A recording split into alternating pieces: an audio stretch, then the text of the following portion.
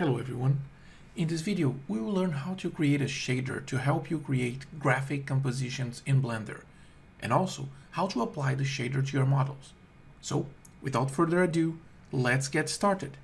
Let's begin by dragging up the bottom panel and changing it to the shader editor. So, drag it up, click right over here and change it to shader editor. Now, usually Blender has a basic material assigned to the default cube. Let's get rid of the principal BSDF. To begin creating our material, let's create a diffuse BSDF. Like so. Now let's create a shader to RGB. That's our second node here, so shader to RGB. Let's connect those two, BSDF to shader. And the third one we need is a color ramp.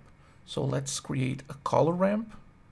Connect a color to factor, and let's connect it to the material output. Okay, now let's switch to EEVEE. Okay, so once in rendered mode, let's drag our cube up on the Z-axis by clicking G, Z, and typing 1. Now let's create a plane so we can have cast shadows to help us visualize our material. As you can see, our new material is already applied to the cube. But there's no difference on the material, and that's because at the color ramp, we need to change the interpolation between the color stops from linear to constant. So let's change it over here from linear to constant. And now we can see that the material is behaving differently.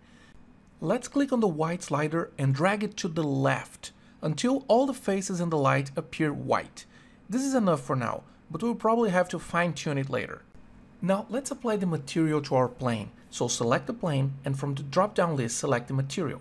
And you can see it's odd because it's a flat face with this kind of circular shadow. So let's adjust the slider here so the flat face looks evenly lit. So let's take care of the cast shadow now. We can improve the way it looks. So let's first select our light, and under the properties of this light, expand shadow and tick on contact shadows. Now let's turn on ambient occlusion, and under shadows, let's change the cube size to 4096 pixels, okay? And also, let's get rid of the soft shadows.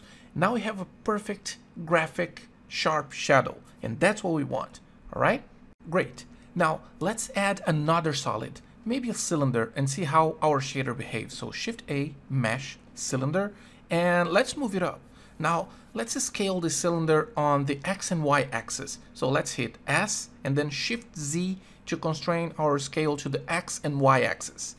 Now, let's shade it smoothly. So right click and shade smooth, and remember to auto smooth the normals. Now, let's apply our new material, and bang, works perfectly. White faces in the light and black shadows and cast shadows. Perfect. And this works great for our graphic thumbnail compositions. But we will need a backdrop for our figures in most cases. So let's create a backdrop, okay? So let's hit Shift+A, Mesh, and select Plane. And now let's move it behind our objects and let's rotate it by 90 degrees. So R, Y, and 90. And let's scale it and move it up. And again, let's apply our material.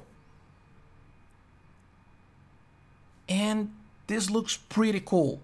But sometimes you just want a flat color without cast shadows to have a better read of your objects against it. So let's create two different versions of our material. Now let's go to our Material Properties tab and let's create a new slot for our material by clicking on the plus sign. Let's add the same material to this slot. Now click on this number here to make this material unique so we can modify it. We can now delete those two nodes on the left because we won't need them. Let's slide back our white slider all the way to the right. Now let's select the black slider and make it also white. So click on it and make it white. Now we can delete the original slot material, and the new material is applied automatically to our plane. And look at this. Pure, flat, white, and no cast shadows. But maybe that's what you want. But sometimes, if you have a predominance of white objects, you may need a pure black backdrop. So let's repeat the process. Let's create a new material slot But at this time, we want it to be pure black and that it doesn't receive no lights. Let's create a new slot to our material and let's apply the material we have to that slot. Now, let's make this material unique and let's delete the original slot. Now, we can modify the color ramp. So let's turn both sliders to pure black. So both left and right sliders, you just click on them and slide it all the way down to make pure black. And now we have a pure black flat plane without any lights. Even though light's shining upon it, it's pure black. So this is really great for the reading of our materials, the reading of our silhouettes against this black background. All right, so now let's see how do we apply this material to our own models, okay? So let's hit A to select everything and X to delete everything. So A and X, and now I just have a clean blank scene. Let's import an OBJ figure, and I created this figure in DAZ 3D, which is a free software, okay? So one thing you need to remember, when you export your figure from DAZ 3D, remember to uncheck right surfaces, since we will not use DAZ materials, and this will make your life much easier to apply the new materials we just created, okay? So let's scale down our figure. Let's zoom in just a little bit.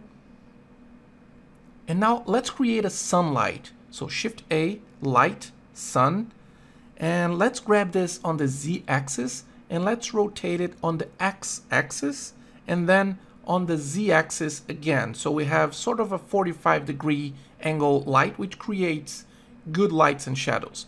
So now it's time to apply our material. And look at this, pure white lights and black shadows. This is very graphic, this is very cool. So now you can set up entire scenes using these materials we just created. And this will help you creating quick and interesting graphic thumbnail compositions by varying the camera angles, zooming in specific areas. Well, you get the idea, right? So thank you so much for watching, and don't forget to like and subscribe to the channel. Thank you so much. Bye-bye.